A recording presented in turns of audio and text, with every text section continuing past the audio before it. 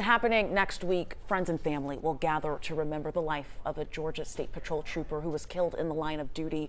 You're taking a look at Trooper Chase Redner. He was investigating a deadly crash in Clayton County when he was struck by a vehicle Tuesday morning.